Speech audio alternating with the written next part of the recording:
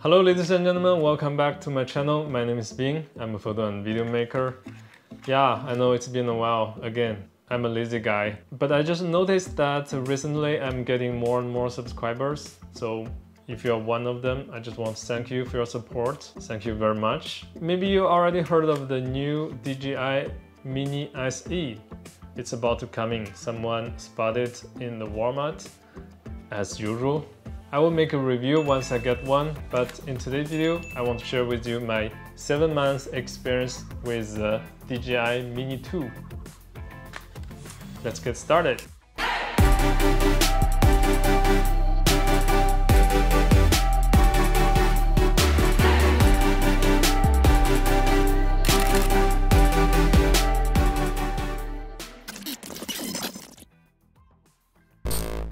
So the first thing I want to talk about is the build quality. It has the same body design as the previous version, and the all weight 249 grams. It's a minimum weight that you can fly without any registration or license in most countries. But it doesn't mean that you can fly without limits. We will talk about this later. It's not the level you can call it robust, but it's lightweight and it feels tough. The shell is made by high quality plastic. These arm hinges, they are strong and tight. Battery door holds well. And I absolutely love these design details. They make this little drone very cool.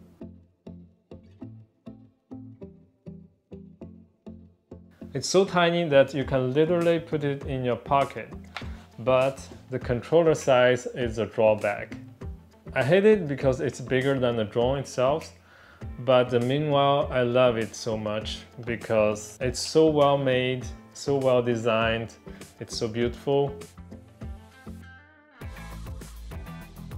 And I love the design of the new phone holder.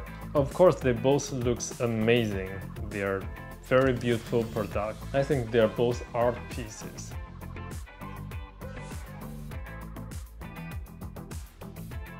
Flying performance. So in the good weather, it is very steady like a rock, and the image looks like you're shooting on a tripod in the air. So most beginners will be shocked by the stability of this little drone.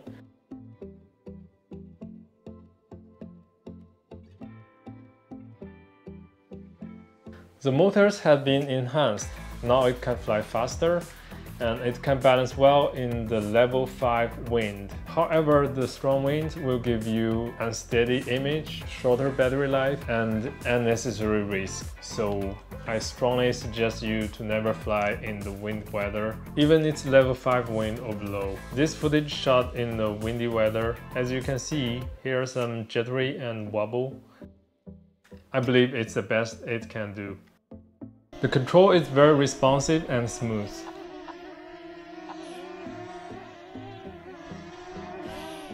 And the video transmission is always great. I have never seen a glitch or noise on the screen. In case you don't know yet, the video transmission range is 10 kilometers compared to 2 kilometers of the previous version. I don't have the balls to do the max range test, and it's also illegal to fly without your direct sighting, but it's good to have it. It's good to know that you can fly 10 kilometers away. It can be very useful in some emergency situation.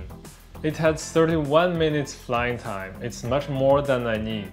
I only take a few drone shots for my YouTube videos just to add some interesting perspective, you know. It has no automatic obstacle avoidance. It has no active tracking and following. It's not a deal breaker for me, but if you need these features, you should consider other drones. However, it has some quick shot mode. Some of them can be used for faking a following shot or tracking shot.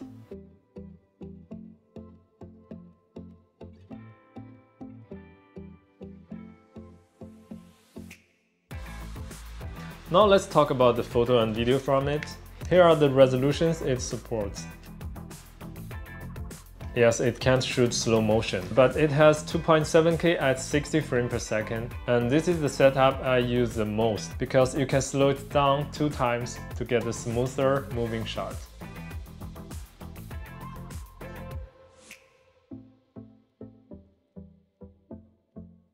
you can always get a beautiful image from it when the lighting is okay. But under low light, the image looks awful. Yep, it has the small sensor.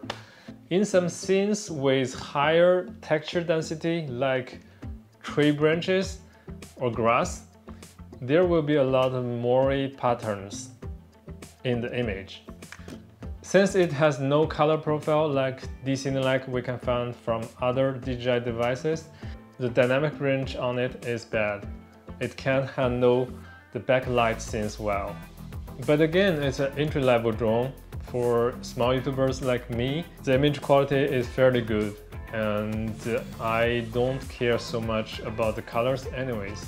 It's capable to taking raw photos, and I'm very happy with the photo quality of it. It has plenty of rooms to do the post-editing, and you can totally print it out as a gallery level art piece. I have a good photo inkjet, but I'm out of ink, so I'm not gonna show you in this video. I'll make another video of printing drone photos, so stay tuned.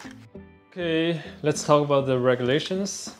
In most countries, this drone doesn't need a registration or license to fly, but there are some regulations to follow. For example, here in France, you can't fly over crowd or settlements. You can't fly above 500 higher. You can fly at night. You can't fly with the drone out of your direct sighting, and you can't fly around historical buildings. And most importantly, I believe you need some sort of permission to shoot commercial videos with even this drone.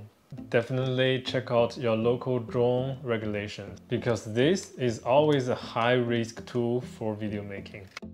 Okay, that's our video for today. Thanks for watching. Next, let's wait for the DJI Mini SE. So if you don't want to miss out the review of it, please consider subscribing. If you like this video, please give it a thumbs up, leave a comment. I will see you next time. Bye.